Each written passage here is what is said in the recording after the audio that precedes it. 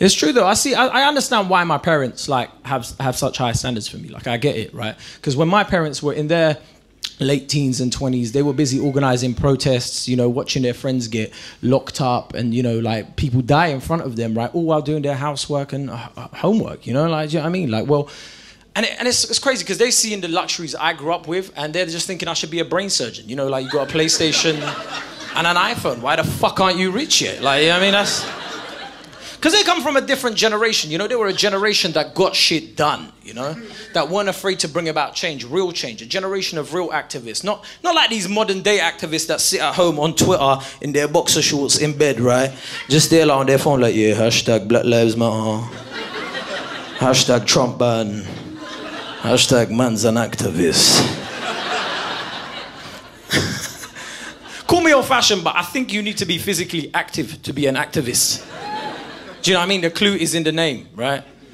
I think a lot of modern day activism isn't useful, right? I think a lot of it is just people satisfying their own conscience. Do you know what I mean? Like, and call me cynical, but I think if the person you're protesting against is happy with your means of protest, then that's not really a protest, is it? It's just a fucking shit day out. You know, I get it, people want to do something, but you're not really achieving anything. It's like jogging on the spot. You're getting tired, but you're not moving forward. Like,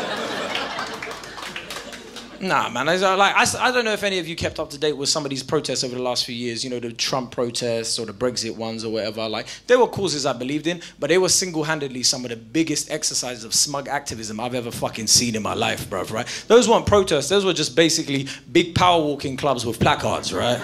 I'm surprised the whole thing wasn't sponsored by Weight Watchers and we didn't get slipping wheel points for it, right? Because, you know, there's meant to be an air of unpredictability surrounding a protest. You know, people are meant to be scared, not a synchronized walk on a Saturday lunchtime, bruv. I couldn't believe what I was seeing. People crying, going, oh my God, look, it's wonderful, isn't it? Humanity is shining.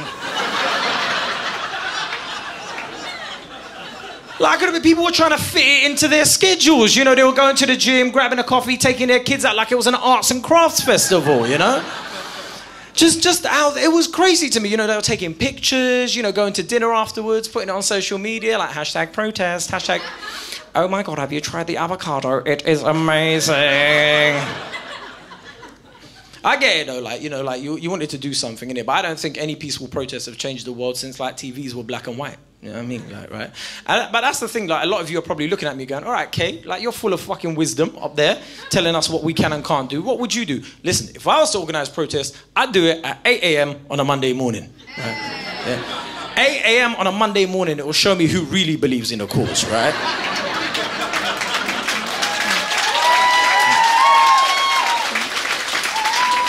I'm serious, it will whittle away all the casual believers, right? Because 8 a.m. on a Monday morning, people don't want to wake up for a job that they're paid to do at 8 a.m. on a Monday morning, right? You know, I'm talking 8 a.m. on a Monday morning where you're sat like at the side of your bed just looking into space like, oh my God.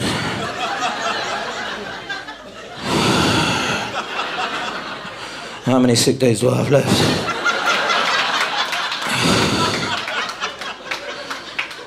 Oh, fuck this, man. Why am I even alive? That kind of Monday morning, right? Because it will show me who's really into the cause, right? Because at 8 a.m. on a Monday morning, do you know how much you have to believe in that cause? Like, all right, guys, like, let me put it this way, right? I believe in breakfast.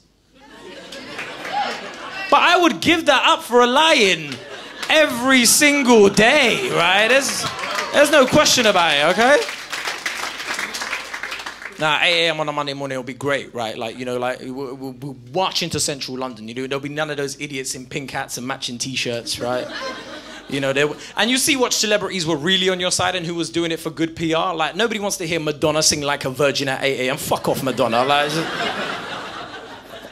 it'll be great, right? Like, but, you know, we'll bring the country to a standstill. Kids can't get into school, people can't get into work, but finally people at the top will be listening. The only problem is police might get pissed off with me, but I got a plan for that. I've seen the advert. I'll bring Kendall Jenner along with me. Start handing out cans of Pepsi, innit? Like, hashtag Pepsi, hashtag man's an activist.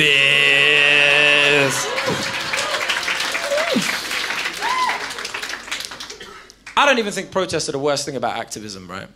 Like, I think that in recent years, for some reason, people think like online petitions are the way forward, right? And I don't understand why, because if I see another online petition, I'm gonna fucking lose it, right? No, because like, I don't know what people think is gonna happen. Like, if like, do they think politicians are like vampires? Like, if they see like 50,000 signatures, they melt in sunlight or some shit, like. Because like you know, we seen online petitions everywhere. Like, you know, we saw the one for the child refugees and stuff, and none of them amounted to anything. I just think to myself, what do you think is happening? Like, do you think somebody's walking into the Prime Minister's office like, Prime Minister?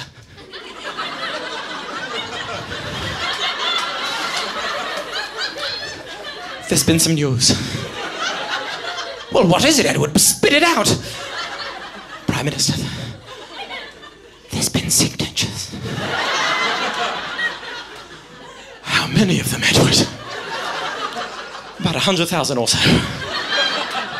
Well, what are we going to do? I've got an idea. It sounds a little far-fetched, Prime Minister, but please, roll with me. Okay, what is it? We turn off the computers. If we can't see them, they don't exist. Oh, what a great idea, Edward. Yes. Let's get back to cutting some benefits.